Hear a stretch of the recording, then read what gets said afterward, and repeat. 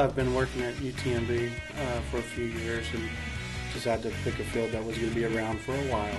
Always wanted to do something in the medical field, but not necessarily deal with drawing blood or dealing with patient care. Being in the medical field, I already knew some stuff, but it's way more in depth than what I ever imagined. It covers everything from anatomy to pharmacology, human disease. If you're not prepared to buckle down and work, then you're going to fall behind.